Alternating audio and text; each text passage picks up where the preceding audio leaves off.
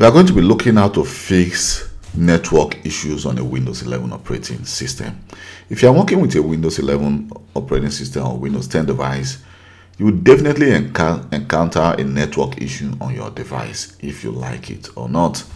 So there are different tools you can actually use to troubleshoot your device. First of all, I'm working with an Azure virtual machine. So here you can see I have internet access. There is no problem. With the network connection, there is no problem on this device.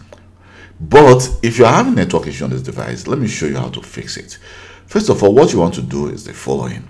You want to go to your settings, and from settings you want to go to system, and then you want to scroll down and then click troubleshoot.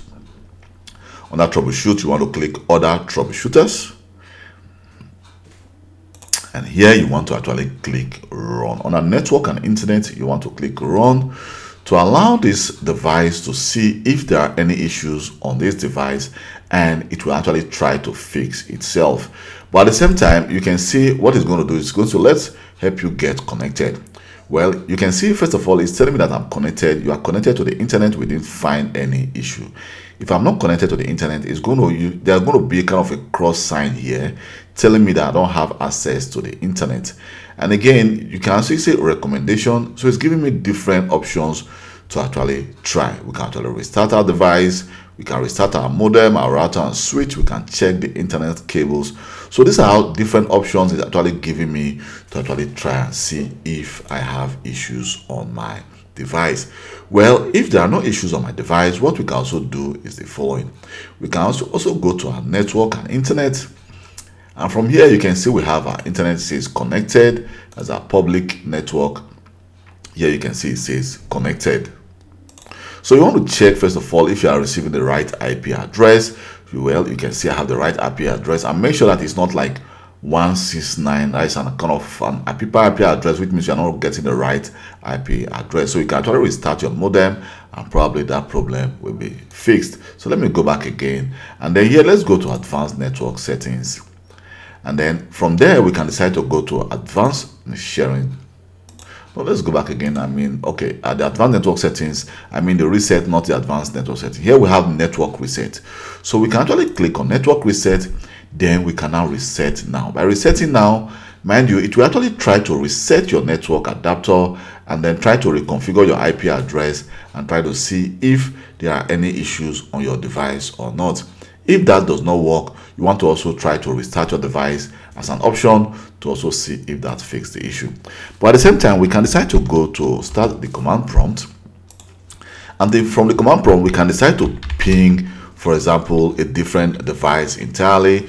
If for example I have a device called 6601 and I try to ping it, if there are no connection to that device, you think okay, you have a network issue. But if you are able to connect to that device, for example you are working in a network environment, you are able to ping that device, which means there is a kind of a network internally, there's no problem, which means your access to the internet is the issue.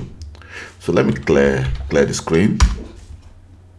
What you can also do is we can decide to say, let me say just ping google.com and see. Right now you can see we are seeing some response, which means we have access to Google. So we can also use a command that is called trace root. That is called the trace ROT for short, that's trace root. Then I have this device name, that's a Windows 10 device. So I want to trace if I can connect to that device. So I should just click enter, and you can see that I was able to connect to that device. So let's say you are trying to trace a device, for example, in a different zone. If you are working in a network environment, you can actually try to. So by tracing that device, going to go through different environment, through different routes. You can see that actually I'm using a cloud device. This is actually an Azure virtual machine. You can see that the milliseconds is just 1 millisecond, and that's the IP address, so it goes very, very fast. But if, for example, I'm trying to trace a different device in a different zone, definitely it's going to take me a long time. And there, if there's a kind of a bottleneck, there's the network failed, then I'll be able to see where it actually fails, and from there I can decide to actually fix the issue. You can also do, for example, you can do trace route to google.com to actually try to see over maximum hopes of data, and as the IP address of Google. So it will actually try to trace the root of Google, and then if there are any issues from there, you can actually try to see, okay, where the issue lies. So let me just cancel that for now. But at the same time, again, what you want to do, let me just clear the screen and enter IP config.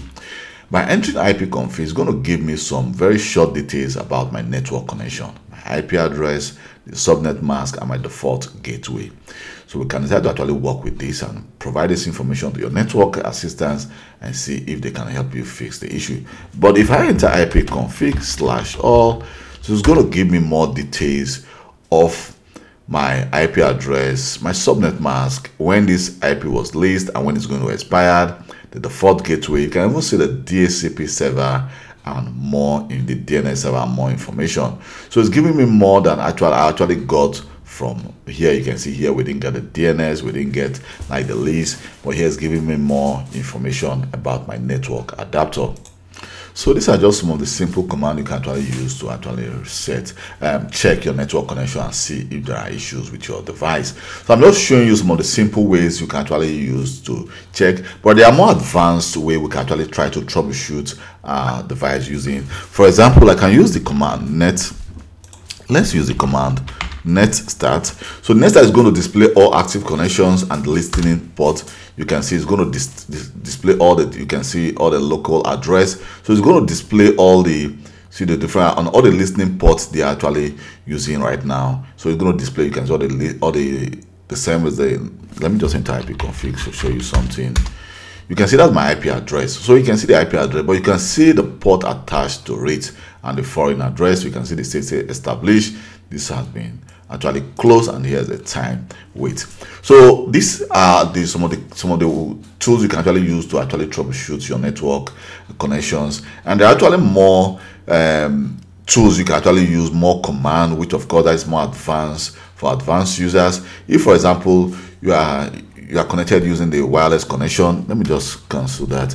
We can try to use the mesh double LAN show interfaces, but mind you, I don't have the wireless configure service is not running because it's not running on this device. But if I go to my other device, let me open from my physical device I'm using to connect, and I enter the same command. Let me just copy this, copy this, and I then paste it here. I hit enter. Here you can see the connection of the Wi-Fi connection. You can see say state disconnected, radio status is hardware is on. So you can see that this is actually disconnected because I'm using a cable to connect to this laptop. But at the same time, if for example you're having issues, you can actually check and see if it's disconnected or not.